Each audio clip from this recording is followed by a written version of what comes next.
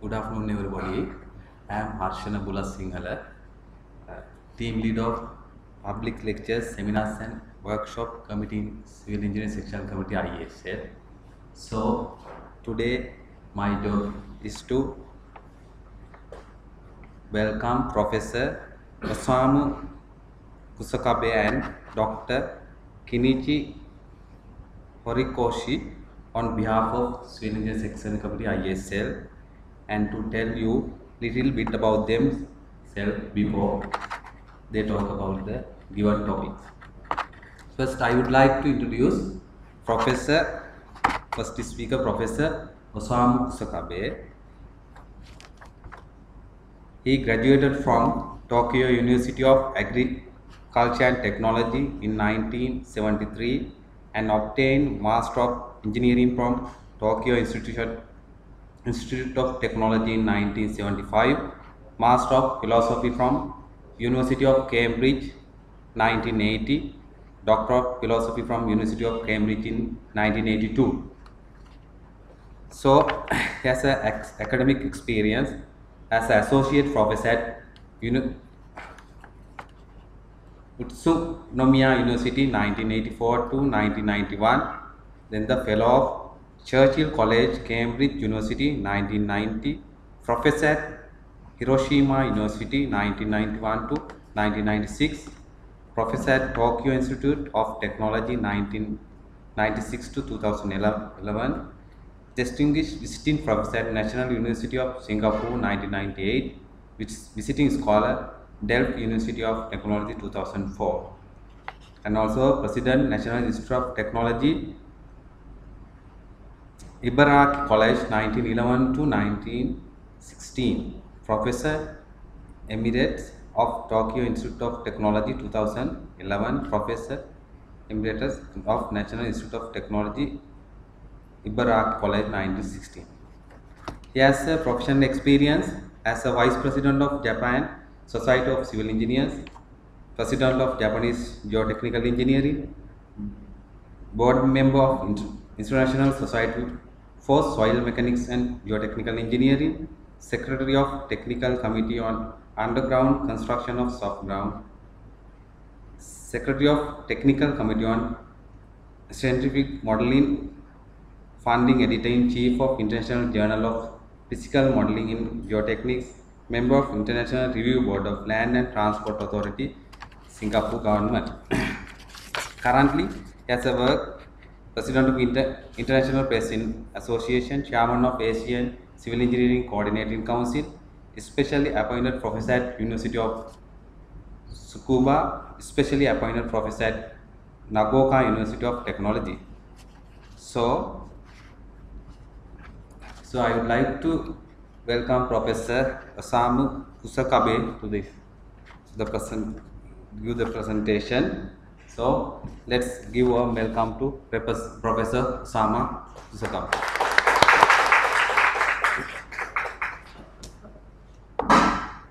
Thank you very much for kind introduction.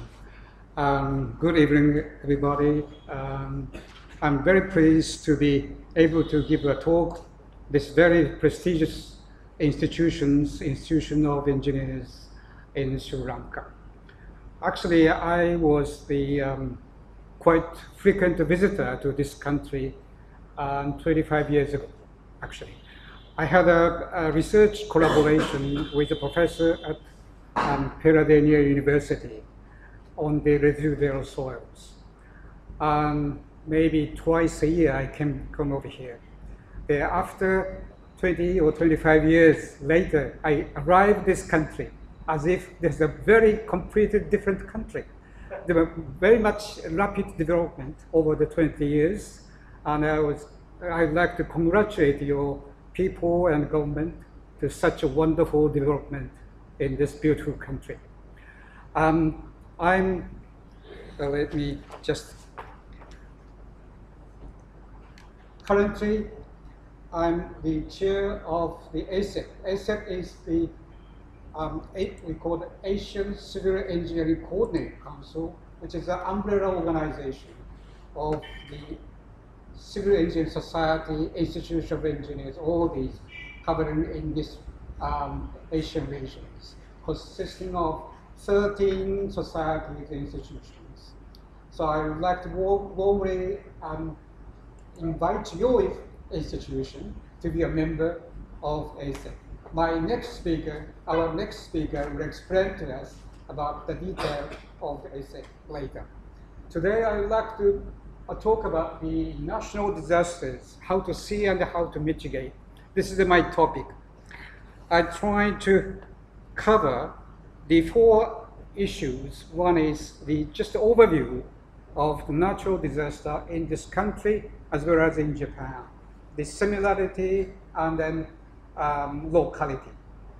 And then how to see the natural disaster from point of view of the decision makers and the business people, not from the engineering point of view.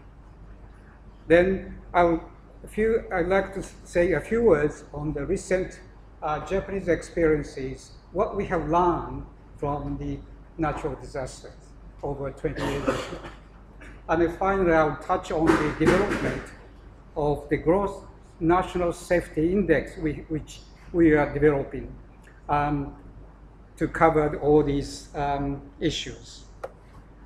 Now, first, this is the diagram showing us who are affected by natural disaster in worldwide. The data is coming from the 1705 to 2000, over 25 years. As you see, the Asia, 88%. All the people affected by natural disaster living in Asia. So that Asia is very prone to natural disasters. The civil engineers and the engineer has to work towards the mitigation of the natural disaster. And then what type of natural disaster that affecting the people? And here the flood, 60%. And then drought, nearly 30%. And the earthquake, just only 1%, very small.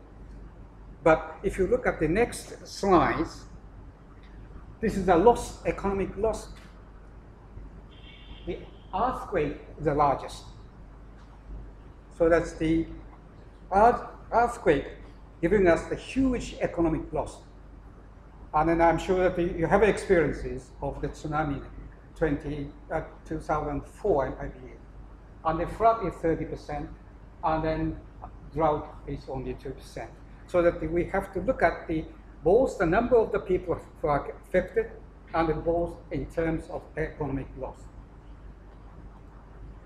Now we move on to the characteristic of natural disaster in Sri Lanka. As far as I know, from my the last experiences and a few more information through the network. So what type of natural disaster affects your country is a flood. Almost half is a flood, and then drought. So the 2 extremes may be caused by the climate change. So that the tsunami is here, the landslide, a very small amount. But if you look at some of the information quite recently, that's the last year's Guardian. This is a picture of showing the flood and landslide in Sri Lanka, killing at least 150 people. And also the Daily Mirror in London also reported nightmares with natural disaster in Sri Lanka. So another landslide view in Sri Lanka here. So you can see that the water-related failure, water-related disaster is a key in your country. And there's another view of the landslide or debris flow, the destroying some of the houses in here, killing many people. The Daily Mirror have some view of the expert on the natural disaster in this country, showing the list of causes for flood and landslide. Largely due to the climate change, and then deforestation, and the illegal construction, and then blah, blah, blah. So which tells us the natural disaster causes, main causes, is a combination of the environment change and the human activities. Not necessarily only the natural phenomena. The human activities is one of the major causes for natural disasters. The Sri Lanka Disaster Knowledge Network showing us which area is vulnerable to all these natural disasters. That flooding in somewhere here, in Colombo, in somewhere here, in this part, western side, and then the eastern side. Landslide in somewhere here is the mountainous area, and then towards the south. This is a sort of hazard map due to the natural disasters. So I know that this is the statistic, case record of the landslide locations in here concentrate on this particular regions. Very much similar to this district hazard map. This is the total number who killed by earthquake in this region. You see that Japan, many people were killed by the earthquake, and then Taiwan, and the Philippines, and then Indonesia. But Sri Lanka is here. No people directly killed by earthquake, so that you are very safe against the earthquake itself. But you do have the some effect. This is the view of tsunami 2004 I mentioned earlier. So in the summary, as far as I know, that the major causes of the natural disaster in your country is mainly water related, and then we sometimes associate with the landslide. And then you have a very rare earthquake. Sri Lanka is far away from the plate boundaries, yet it is close enough to the high active seismic zone, which may lead to a tsunami hazard. You have experiences 10 years ago. It's very much in contrast in Japan. Japan is sitting on the 4 plates, margin point. So one is a Pacific plate pushing towards the west, and then Eurasian plate is coming here. So the compressing strength is coming in here. So we have another plate coming from Philippines here and the North American plate. So it's the earthquake prone country, Japan. Actually, the rate is very much similar to the rate of your nail growth. It's a very slow move, but sometimes huge energy release causing the earthquake. This is the data. How many people are killed or how many people are missing due to the natural hazard. After the Second World War until 1960, we have more than 4,000 people are often killed by mainly typhoon. And then the government put huge money onto this, saving that life, and then reducing here, so more or less the 100 people, very small number now. But occasionally, if you have earthquake, in the Kobe earthquake, we have more than 6,000 people killed. In the recent earthquake, 2010, 22,000 people were killed. So this is a characteristic of the Japanese natural disaster victims. This is a view of the tsunami of 2011. And then more recently, we have the water-related causes creating the disaster to human beings.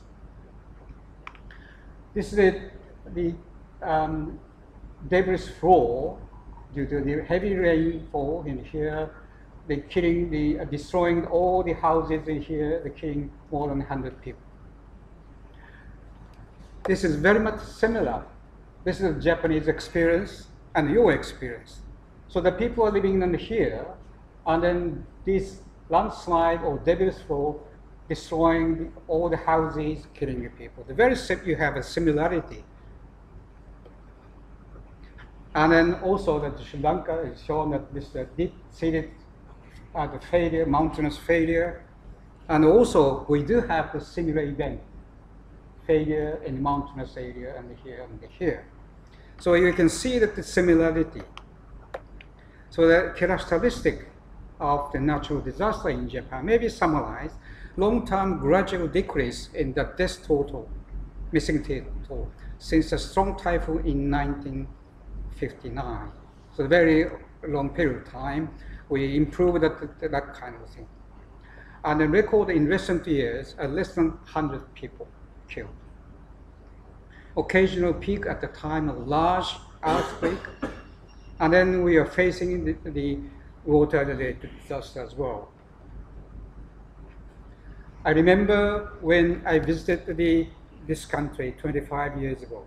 There's some picture, the landslide, and then causing the failure of the railway in the mountainous area. Maybe someone that may remember this event.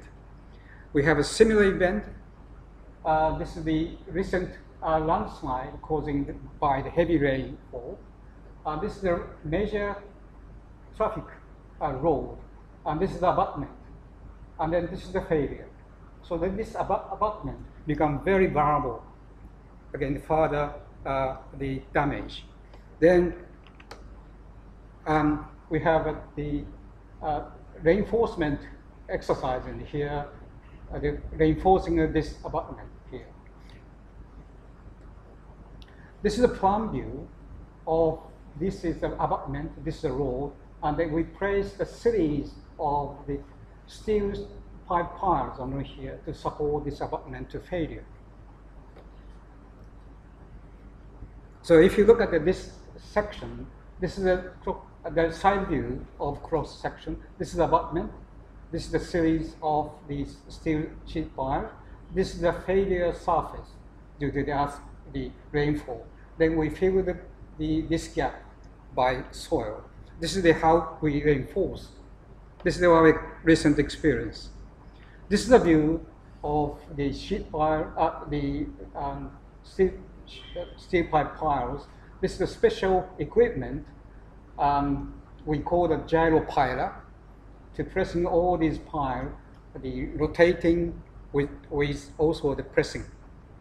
And then this particular machine can walk themselves on the top of the pile. So we don't need any temporary structures to support them. Well, this is the view of that one. So any other machine can do it. So this particular machine is very useful to reinforcing this kind of the failure. Now, I'll give you some experiences, lesson learned from natural disaster. 1994, January 17th, there is a huge earthquake in California, Northridge earthquake, the failure of the highway. Many Japanese bridge engineers visited this site and then have an interview here, and then they said, never happened in Japan, because the Japanese bridge has been designed by, seismic design has been done. But exactly 1 year later, we had a failure. And this is the highway collapsed totally, killing 5,000 people. So exactly 1 year later, more or less the same damage we have. Then what we have learned from here, the people and society and the engineers have become aware of firstly, there exists no absolute safety for buildings and infrastructures. But on the same side, it is practically impossible to allocate unlimited budget. The money is limited, so that we must construct the buildings or the infrastructure another way. So this is the two things we have learned from the big, huge earthquake occurred in Kobe. Then what we have done, that's the adoption of the concept of the performance-based design, which consists of the selection of the combination between the design external forces and the structure performance. So that over 10 years, Japanese design code has changed to the performance-based design code. All structure, buildings and railways and road and power facilities. So for example, this is a very famous performance matrix. In the vertical axis, this is the earthquake. This is a very frequent earthquake, return period about 50 years. They're quite likely to occur. This is a very rare return period with 1,000. So the level of the earthquake is changing from here to here. This signs the performance of the structure. This is a full operational, and then near collapse, depending on the importance of the structure. For example, we have the nuclear power stations. Nuclear power station has to remain fully operational even under the huge earthquake return period of 500, and then even the 1,000 still operational. Otherwise, it's a huge disaster. But if you have the conventional road structures, you can't do this because it's too much money required. So that's the ordinary structures, maybe along this line. So that's the frequent earthquake, okay, it's fully operational. And then the return period 500, but still there is no human loss. So selecting all these, the forces and the operation, and depending on the importance of the structure, we select. This is the performance-based design concept. And then the 2011, we had an earthquake. The area of the slip is source region is 500 kilometers, 200 kilometers, very much similar to your country's size. The huge slip causing the huge earthquake in here. So there are many lessons we have learned. I have listed a couple of things in here. Significance of subduction zone earthquake, which is very large and then prolonged motions. 3 minutes is moving around. 3 minutes. In Kobe, only 15 seconds. And then the important point is the difference in the structure safety of public and then private asset. The bridges and railways, there's a very small damage on here. But the ordinary houses, private houses, collapsed significantly. So there's a big difference in the safety structure in the public and the private asset. And also we need to develop the technology against a huge tsunami disaster. This is the typical example of a liquefaction damage. So it's a very newly made house destroyed. And similarly, all these houses is collapsed due to the landslide during the earthquake. And the tsunami is also very terrible things. This is the river embankment, more than 1 kilometer long. All the embankment swept away. Recently, we have many failures of the river embankment. One example is the 200 meter, the river embankment fell due to the heavy rain. And then this is the portion of collapse. There's many houses in here that people are rescued by helicopter. This is the things that's happening quite recently. So in the summary, in Japanese experiences, the lesson learned from earthquake progressively improve the safety of infrastructures, but still we need for the safety for the residential environment and a need for the preparedness for the climate change, water-related disasters.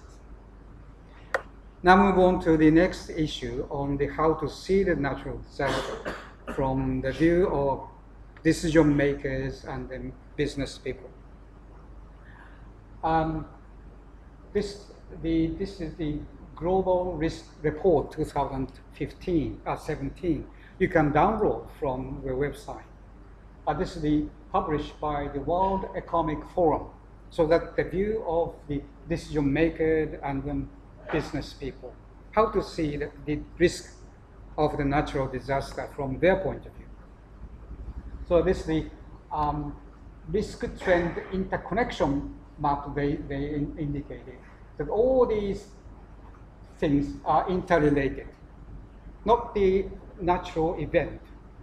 For example, the degradation environment, climate change, rising urbanizations, growing middle class, and an aging population. All these are interrelated. It's again, once again, the natural disaster together with the social changes. That is the causing the failure and the natural disaster to our society.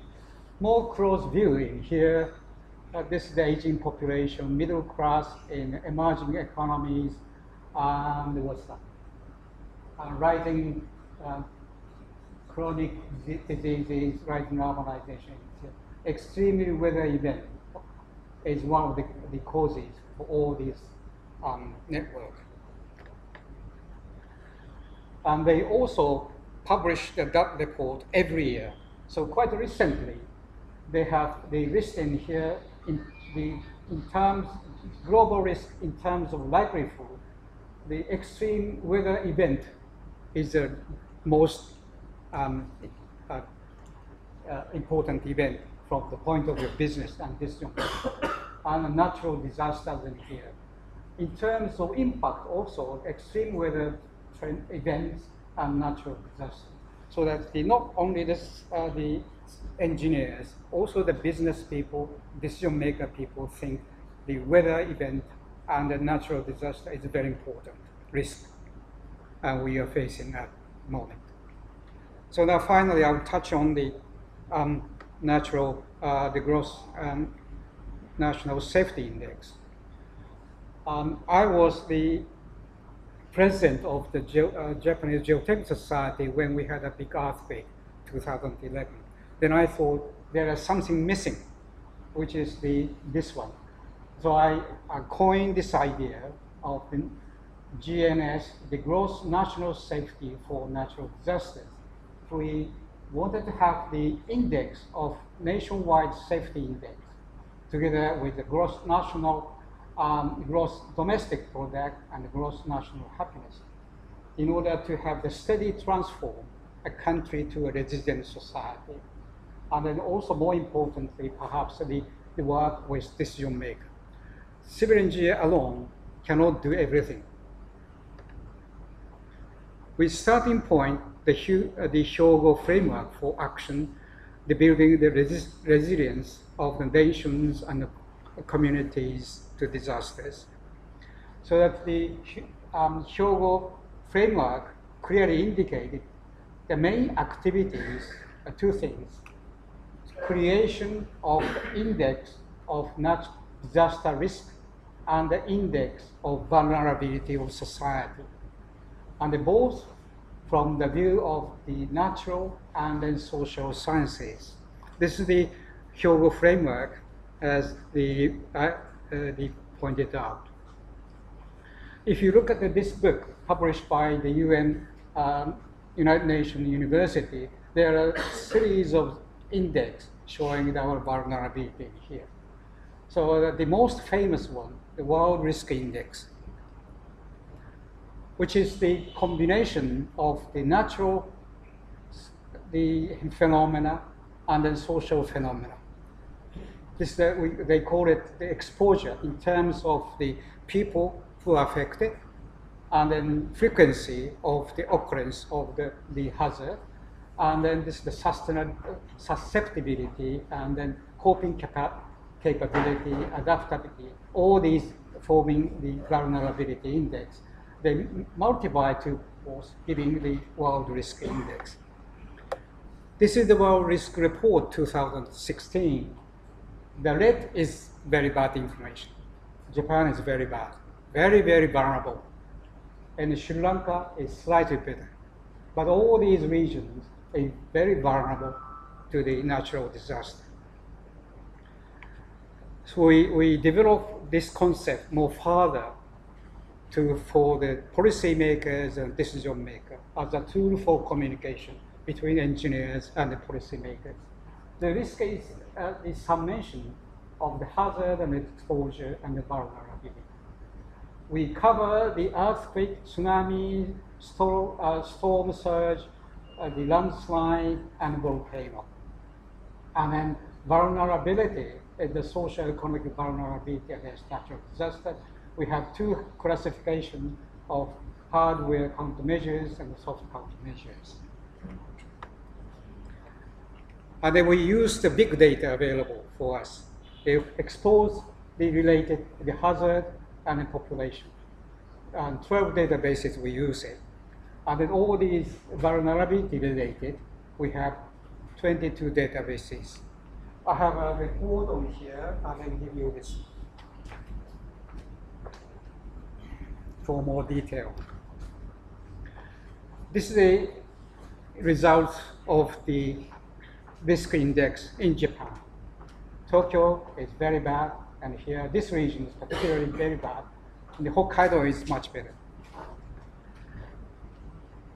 And then we developed this technique into the very small scales like this, so that each small society can have the GNS index based on these calculations. And how to use these data? This is the case of Tokyo. This is the hardware measures. A dotted line indicates the nation average. So that way it's very bad. Load intensity in Tokyo is very bad. So we need to improve this one in order to have a better index. In the software, the very bad area is the number of bed people if they have affected, and then the hazard map. And the another way is the change of the GNS with time. So this is the sum of the country. This is the vulnerability of software and then vulnerability. This particular four prefectures moving this way, which means getting better, but mostly improvement of the software measures. But this particular prefecture they make a great effort to improve the hardware vulnerability. So because of this hazard, the risk is defined this relation, which means this is the high public functions, which tells us that if you plot vulnerability and then population structures, exposures, the line is something here, and if you have a better situation, it's getting safer in here. The two policies is possible. One is putting the money to improve the vulnerability, this one. The other strategy you may take is the change in the population structures. So the location of the people need to be the safer locations to replace. So I have covered 4 aspects in this presentation. The key messages I wanted to convey to you is the civil engineers play a key role in improving the vulnerability against natural disasters. Everybody knows that. But we must aware of the civil engineer alone can do very limited contributions, since the risk of natural disaster are closely interrelated with social trends. The civil engineers must work closely with decision makers, and then proper safety index like a GNS must be developed for communication tool with decision makers towards a stable improvement of safety of our land. Thank you very much for your kind attention. Thank you.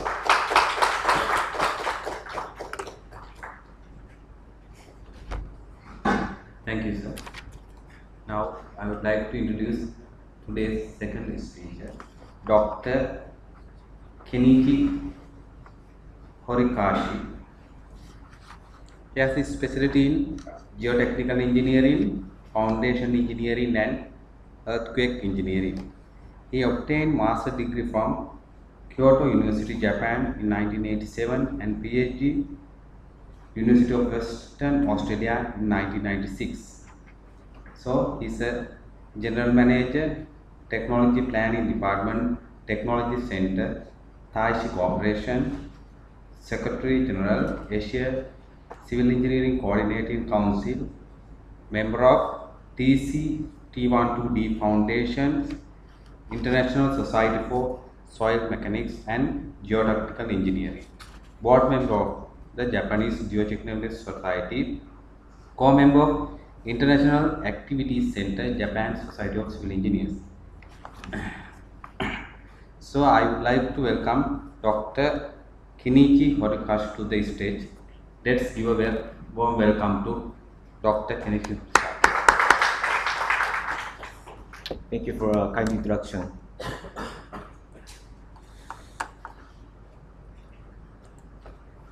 So the topics on my presentation is the recent technology development trend in the Japanese construction industry.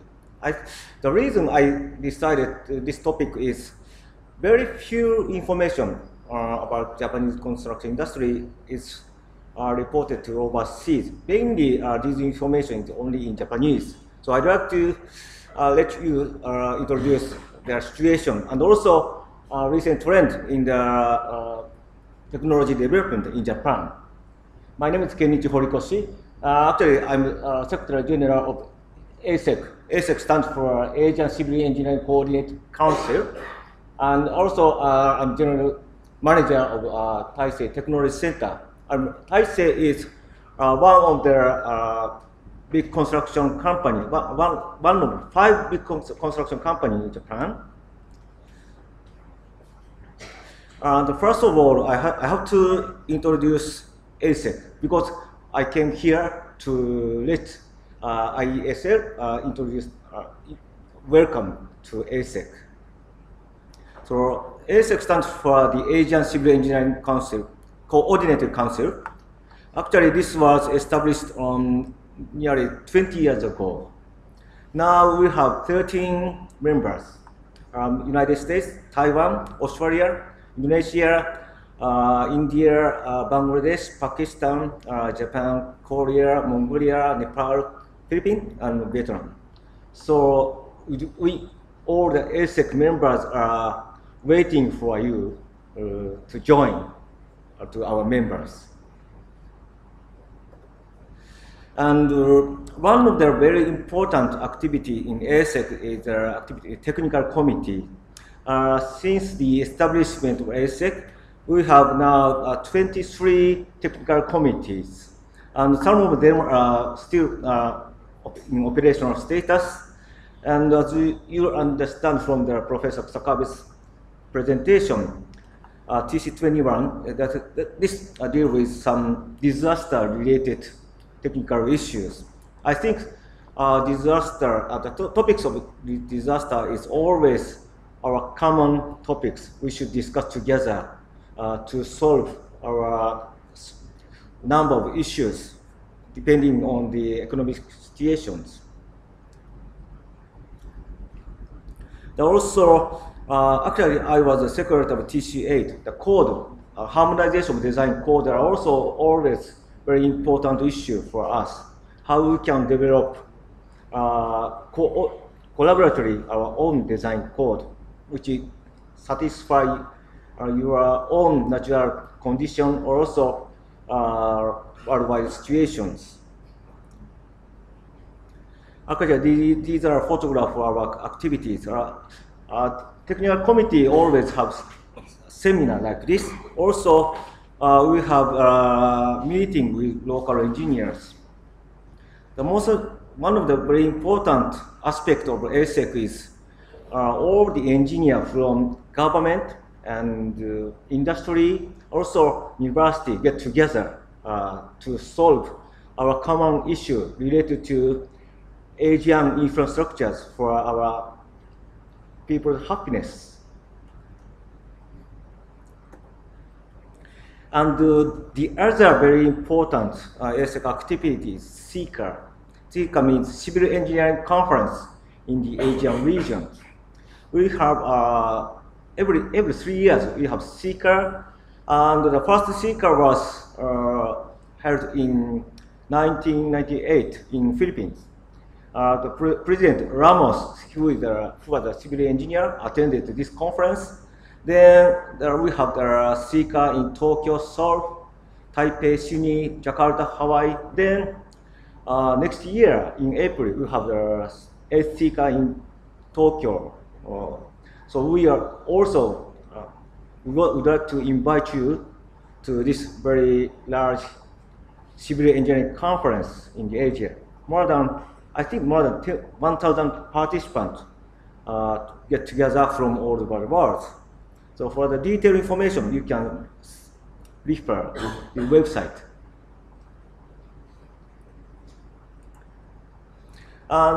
Let's move on the topics to my company, Taisei Corporation. Actually, as I have mentioned, Taisei is one of the big construction companies in Japan. It was founded more than 140 years ago. We have more than 8,000 employees, and we have overseas office in 12 countries. Of course, we have an office in Sri Lanka. And Taisei is actually broadcasting TV commercial, which deal with expressway project in Sri Lanka.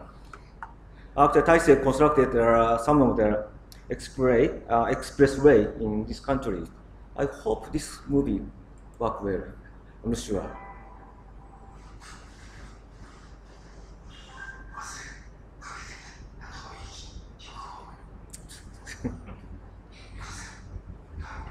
So the movement is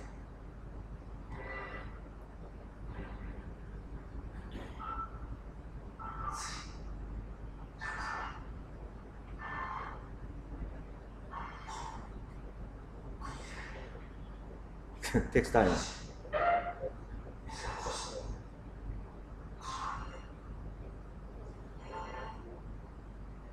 Okay.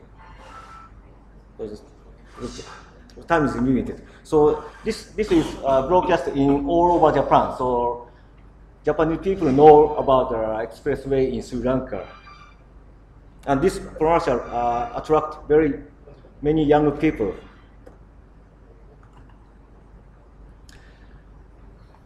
And also, this is the content of my presentation from now. The first one is the latest data on Japanese construction industry. Maybe you do not know. And the second one is ongoing mega project in Japan. And the third topic is some of R&D activities in the research institute, my research institute. I'm not sure most Japanese construction companies have their own research institute. This is very different aspect of Japanese construction industry. And this is the institute of major 5 Japanese construction companies. Each research institute has more than 150 to 200 researchers. They are doing a lot of research projects related to construction. And the budget for research and development is about 7 to 10 billion yen, which is equivalent to 60 to 90 million US dollars each year. So we are investing a lot of money for the development of construction technology. And this technology can be applied any construction site all over the world. So I'd like to introduce some of the result of the R&D activities. So now I'd like to introduce latest data on Japanese construction industries. This figure shows investment in construction in Japan, and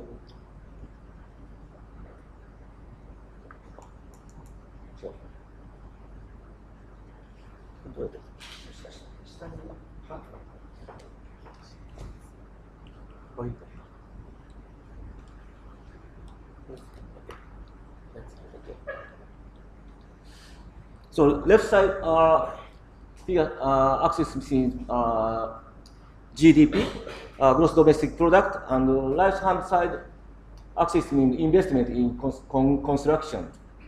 So when you see these figures, gross domestic product has remained almost unchanged for the past 20 years. This is very different from your country. at around about 500 trillion,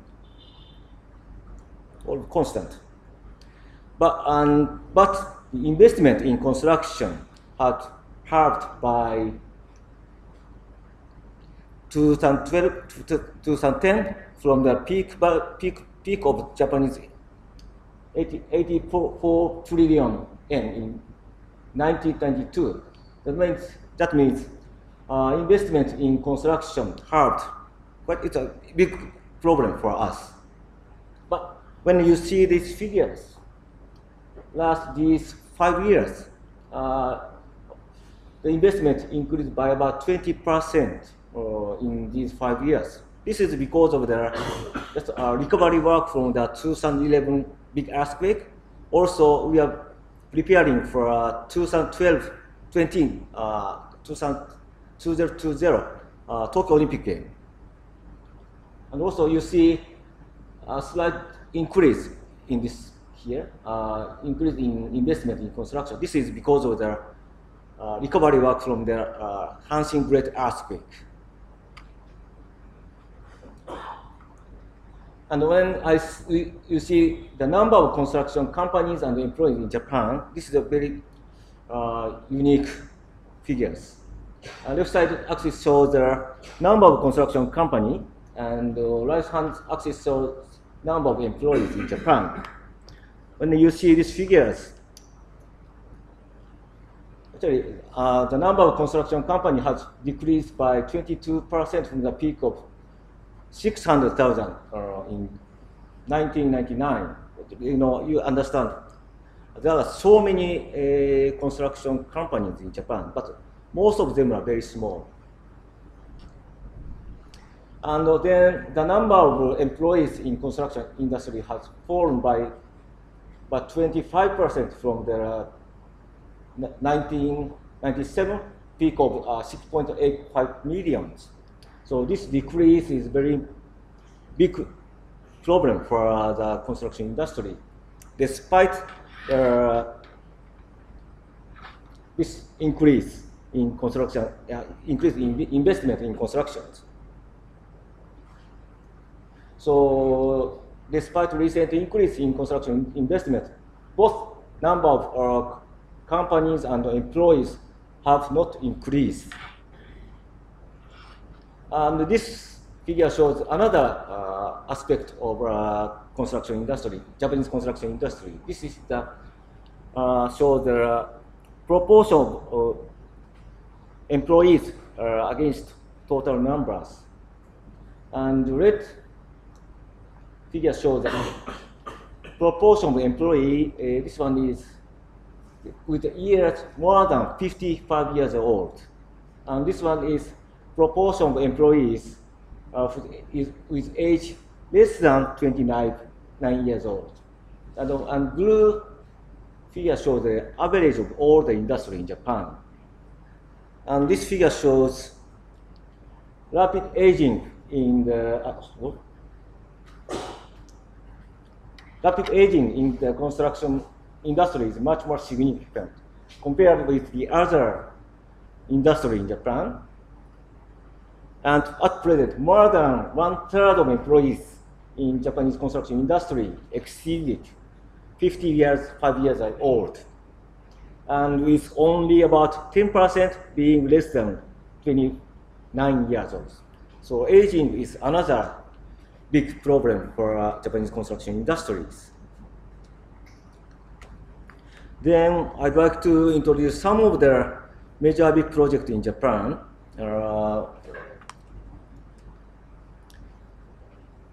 The construction project for 2020 Tokyo Olympic Game facilities and new maglev line between Tokyo, Nagoya, and Osaka, and Tokyo Ring Highway to solve traffic problem in Tokyo. And also we have other very important projects in Japan. The first one is, as you know, recovery from 2011 Great Earthquake. Also, the contamination and interim storage facility for Fukushima nuclear power plant. And also, we have to tackle with renewal high-rise building in consideration of long period land motion due to a big earthquake. The first one this is a new national stadium for 2012 Tokyo Olympic and Paralympic Games. Now, this is still under construction. Actually, Taisei Corporation is constructing this stadium. And construction work just started on December 2016. Just only 1 year has passed since the start of the construction. The starting time delayed more than 1 year due to the change in basic design by the decision of the Prime Minister Shinzo Abe. And but the construction must be completed in November 2019. If we have enough time, I can show you some of the movies related to these constructions. And another big project is new maglev line between Tokyo, Nagoya, and Osaka. This is the photograph of the maglev. The maximum speed is nearly 500 km per hour. This will reduce the travel time by half compared with the current bullet train Shinkansen in Japan. And the operation will start in 2027 for Tokyo Nagoya section. The distance is 290 kilometers. And this will provide redundancy for the transportation of very important, highly dense zone in case of disasters. Current bullet train operation here along the coastal line, but this new maglev line will go to the mountainous area. This will need another technology. This is the map of the new maglev line between Tokyo or Shinagawa to Nagoya Station. As you can see in this map, this line is on the very high mountain sides. Then if we see the cross section of this line, this is altitude. And this red line shows the maglev line. This means among the 290 kilometers of distance, the tunnel structure is more than 250 kilometers. That means 86% of the line structure is tunnel structures. So we have to make very long distance tunnel. And one of the big and very difficult tunnel is this South Alps tunnel. We have to construct a tunnel under the mountain with a high altitude, height of nearly 3,000 meters. And if we enlarge this area, this is the line, maglev line, and this is the mountain shape. So the height of mountain is about 6,600 meters, and the urban burden depth of the mountain is about 1,400 meters. This is actually a kind of unexperienced zone, so we have to tackle with this difficulty in construction to open the new maglev line in 2027. The third one is Tokyo Outer Ring Road highway. This is a highway. I understand. In Sri Lanka, you are also constructing a ring road around Colombo city, but we are still in Tokyo constructing a ring road.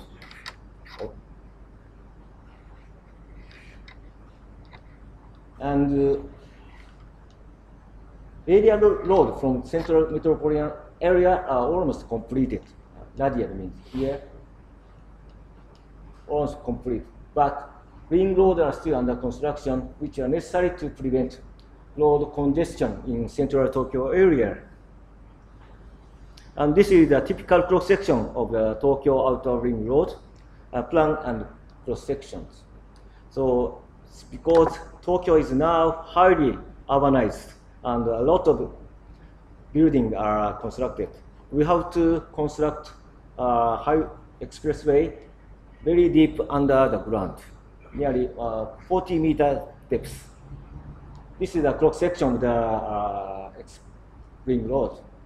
So construction in deep underground, avoiding near surface structure is necessary. And we need deep underground, large diameter shear tunnel technology to expand tunnel in deep underground for junction. These are tunnel, but we need junction to the ground surface structures. That means we need some kind of this structure we have to construct. So this is the summary of the up to now. The investment in construction nearly halved from the peak value of in 1990s. But however, recently, the industry is getting busier due to a number of mega projects in Japan and recovery work from the 2011 Tohoku earthquake and also preparation for future possible earthquakes. And despite such busy situations, number of employees in the industry has not increased. And aging rate is much faster than that in other industries. And to cope with these situations, enhancing the productivity in construction industry is quite important in Japan. And considering the above situations, Japanese government started a campaign with iConstruction. And I'd like to introduce some of technology to enhance productivity in construction industry. Especially just now going in my research institute.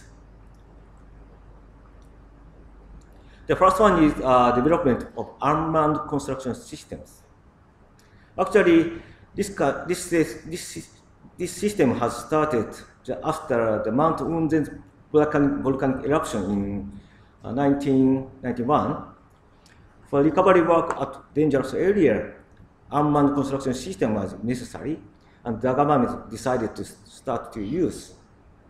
Also, after the great earthquake 2011, Fukushima nuclear power plant, unmanned machine removed rubble and debris immediately after the accident to allow rapid and problem-free commencement of the other recovery work. For this kind of unmanned construction system, we need this kind of control room. The operator needs to move the machine by watching a lot of TVs. This is not easy. We need some skill to operate this kind of unmanned machine. After that, we have decided to develop a kind of autonomous unmanned vibration roller machine used for earthquake. This is just initial stage of the machine. After entering required compaction conditions, the machine can automatically complete the work, autonomously keeping track of the number of compactions. And there are a lot of sensors on the machines to detect the position and the situation and also surrounding conditions. And the construction work can continue even in poor visibility, such as with foggy condition at night, because there's no person operating. So the machine can itself start constructions. And operation data can be linked with data from information modeling, such as BIM and SIM. We say BIM is building information modeling, and SIM is construction information modeling. This is the, so I think we should move. This machine is there's no person on the machine. The machine can work by itself. If we initially input the data, then the machine count the number of compaction, then they finish automatically. So even this kind of foggy conditions, the machine can continue the operations. This is another autonomous unmanned breaker. You see, there is no person on the machine, but this machine can break the stone by finding the stone and then by finding the best position to break the stone.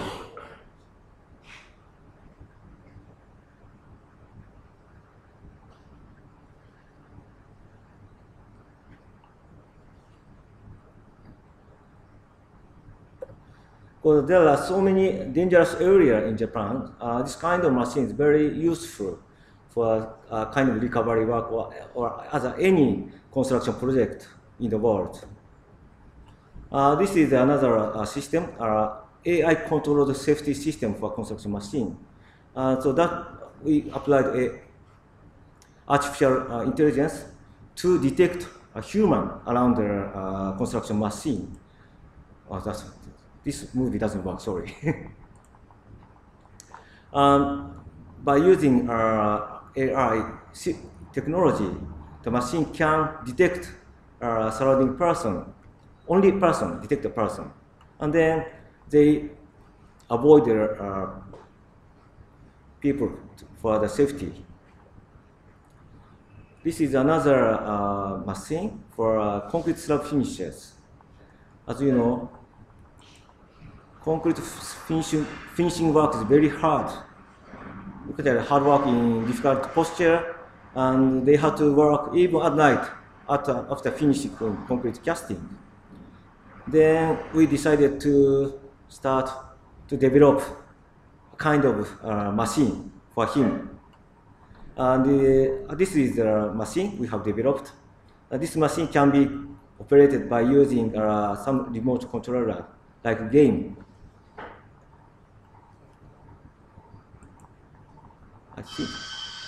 This is how it works. So by a single worker with a controller, such as used for computer games, and this is a battery operated and weight 90 kilograms, of which 25 kilograms is battery weight, and continuous operation for 3.5 hours is possible. But battery performance and weight still leaves room for improvement. Another one is automatic reinforcement bonding. I hope this movie work well.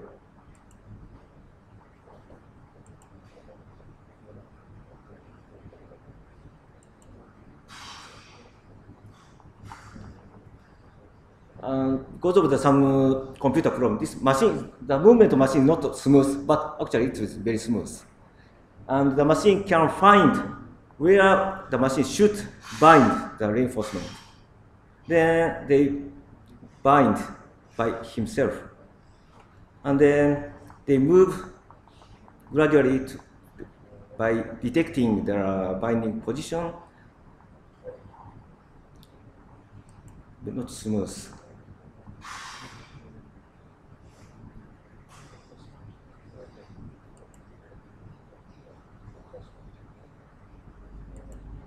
Sorry, the movie doesn't work. After finishing this line, the machine will move next line by finding the best position by himself. So this kind of machine is now under development. This is the automatic cleaning machine for construction site. This machine recognizes safety cones like this and barriers making off-limit areas. So this machine can only clean only limited areas. This is another one, automatic ready machine for a rectangular steel column.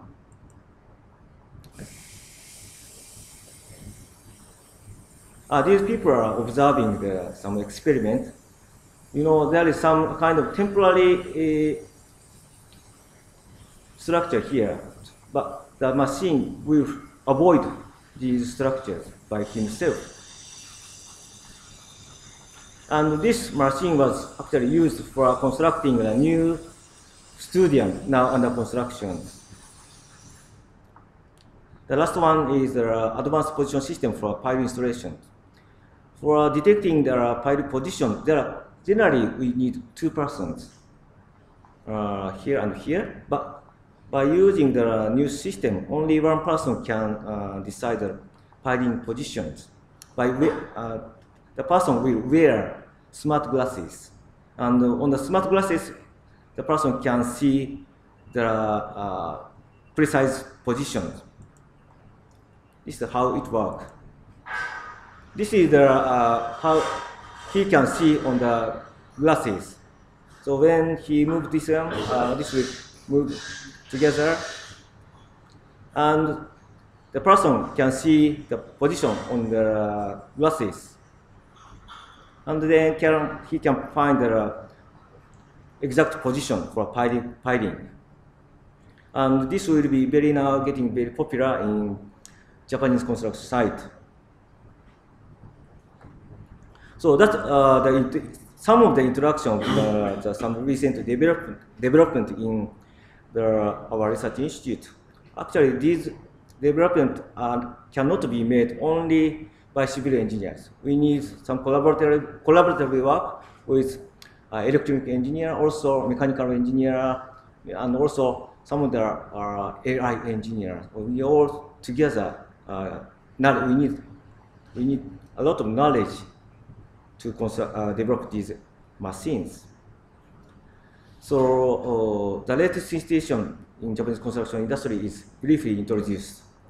And despite busy situations, number of employees in the industry has not increased, and aging rate is much faster than that in the other industries.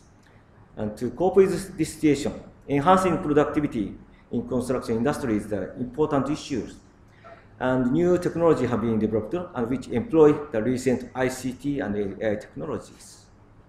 I think the technology can be applied even in Sri Lanka in the future to enhance the productivity, because we are now very busy for developing infrastructures. And thank you for your attention. Because we have still a bit time, I can show you the movie showing introducing the new stadium for Olympic Games. It takes about 6 minutes.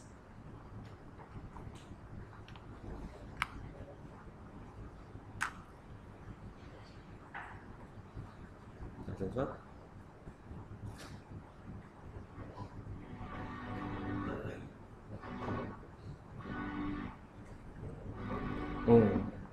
Does work. The forest of Meiji Shrine in Eretz is the great green. In 1958, the National Stadium was Okay.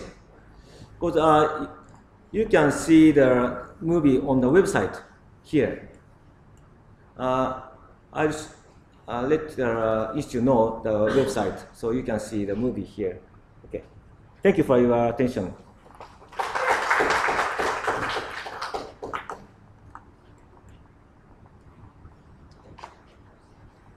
Thank you. Now, sorry for the inconvenience, because we have we tried our best to bring the technical person to solve this issue, but unfortunately it was not happened. Now time for the question and answering. I think if you have any question, you can raise. I invite both the speakers to the stage.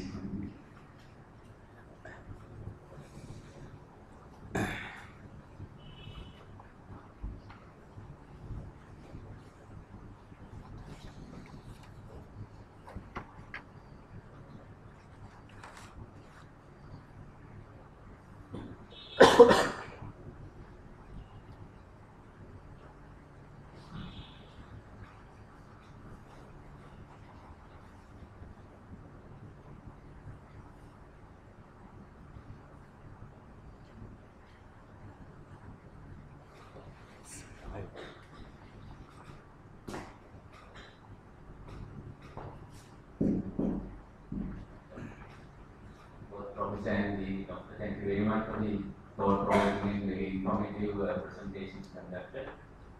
My question is with regard to the early warning systems used in Japan to make the public aware of whatever the impending disasters.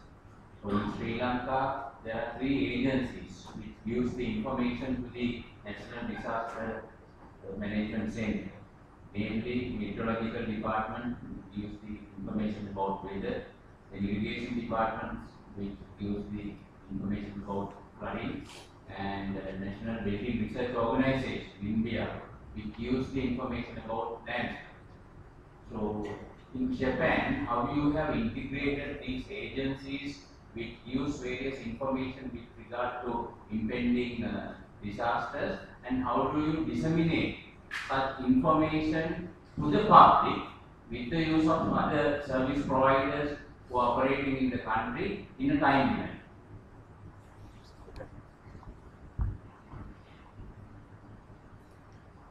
Yes, it's a very important and a very difficult part, the disseminate information to the public. One way we are using it, the smartphone or mobile phone. So if you have the big earthquake, you can detect, and then automatically you can your phone start ringing. The earthquakes coming. This is the one way.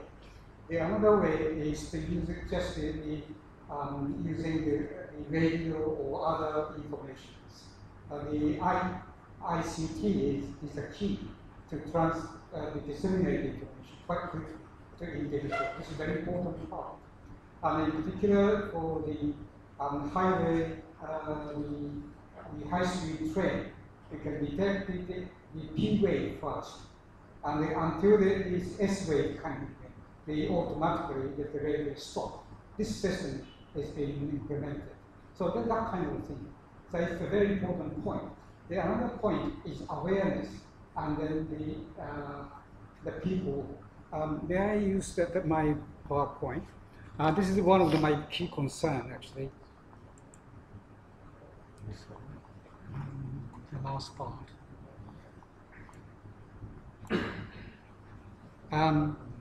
I haven't shown you the basic rule for mitigating natural disaster, one of which is, as you have pointed out correctly, improve the people's literacy for science. You may be surprised to hear that only the 20% people in the high school, they learn physics, only 30%, 40%. And the geoscience, only 4%. So the awareness and the literacy for the science is very poor now because of the education system. So that's I think is one of the key issues. We must improve people's awareness and the preparedness for that, together with the swift information translate to individual. Thank you. There's another question with regard to flooding on one side and drought on the other side. So in Japan, do you make use of a system when there is flooding to divert that flooding water into areas where there are impending droughts, so that you make use of this whatever the water, additional water flowing onto the sea or whatever the downstream, so that you convert or divert them into some other area. So you collect them and preserve them so that you can be using them in. Yes, I don't think we have there's a diversity that way. It's the one way we are trying to improve the situation is underground tunnel. The store all these water, excess water, and then after the rainfall stop, they start dredging it. So that's the one way. In particular, in the Tokyo area of the Osaka area, very densely populated area. And then another issue we must aware of is the people is living along the river embankment. So in order to improve the height of the embankment, often you have a settlement. Settlement causing the houses as well. So we need to cut off the settlement effect onto the existing. This is another things we need to consider.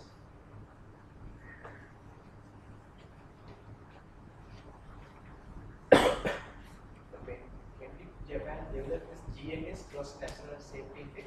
When did you develop this? When did GNS conceptual index developed in Japan first? GNS, Yeah. myself. When was that? In which year? As I mentioned earlier, we had the huge the earthquake 2011,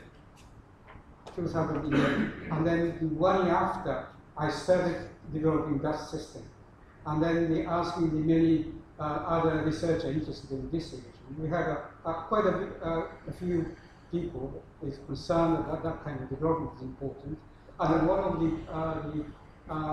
local government is interested and join the discussion with us. So that maybe more the actual implementation will be possible in a few years' time. Yeah. So as I mentioned, the database is very important. Unless you have a database, proper database, and then updated data, you cannot improve the index. Index has to use the updated database. Any insurance or related commercial purpose as using GNS? Maybe I circulated some of the pamphlets for that. That will include a list of the database we use, one of which is the insurance. Yes.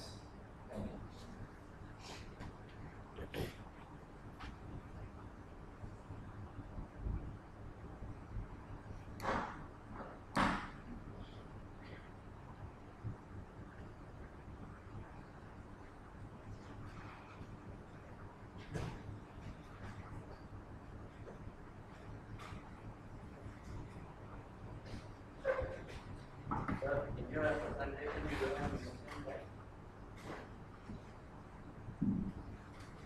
In your presentation, you have mentioned that the man-made activities which cause the landslide, taking the example of floating of rubber beads.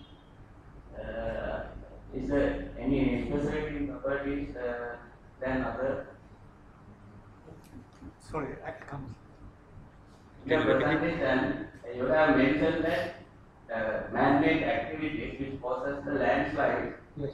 Yeah. As example, we have taken uploading of rubber beads. Any specific in rubber beads than other? When we say one reason was cutting the rubber plantations.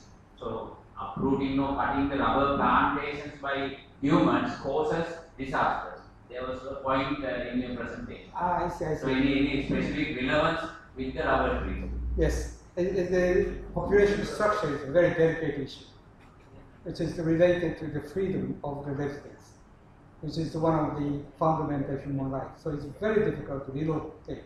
But some of the law related to the disaster, the local government identified the area which we cannot do. So that's in order to do this, and also that the local government improve the height of the people living in space, in particular against the tsunami. The Tohoku area, there's a huge embankment. People are living very close to the coastal area, used to be, but they moved up to the upper area to be more. So that's the local government that can impose that on the restrictions. The similar thing is applied to the landslide as well. We have the hazard map where you cannot live on. And then the local government buys that land, piece of land, and they relocate the people. Yes.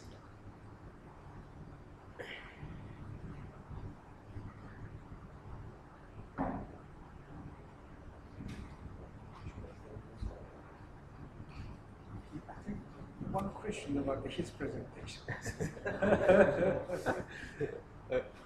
If I may ask now, Doctor, from your side, now you said the aging of the workers is a problem in Japan when it comes to civil engineers. Was it the main reason why you have gone for various unmanned machineries so that you need not to have any more skilled labor to operate these machines? So is it a sort of a remedial action that we have taken, or is it going to be the trend in the entire world in time to come? I think there are several reasons. One of the reasons the population of Japan itself decreasing. The first one.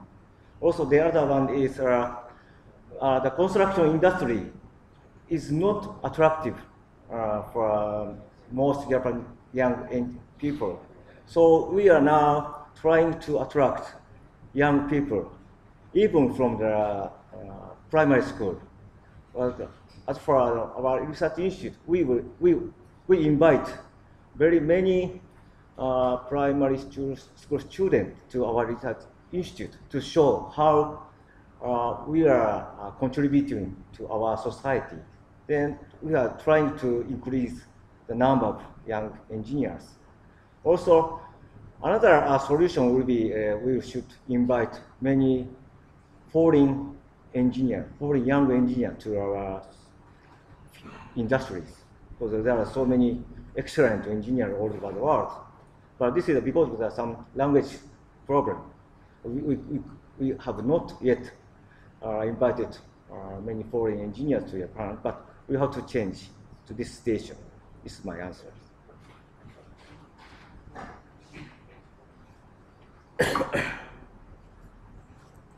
Do you have? Okay.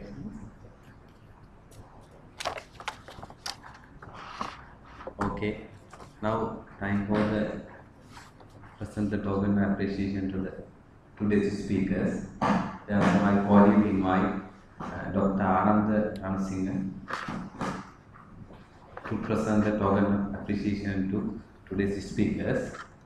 First, I invite Professor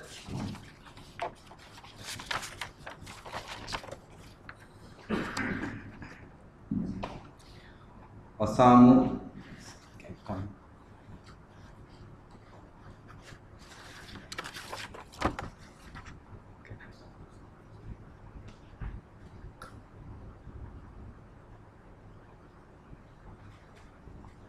Professor Osamu Kusakabe.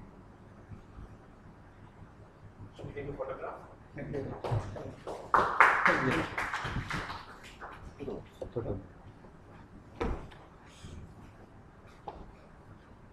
One second.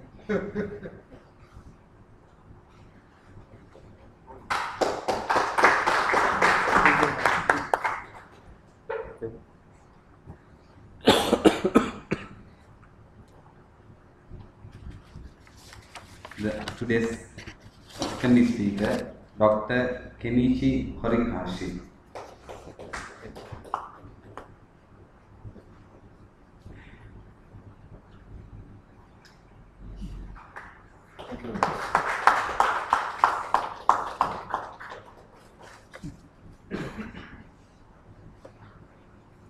So, I would like to thank both the speakers. You spent your valuable time with us today's evening.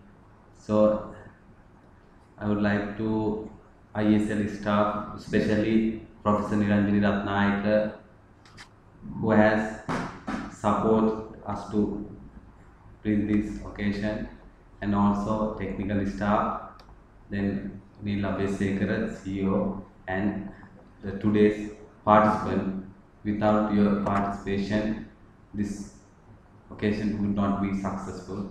Thank you for all.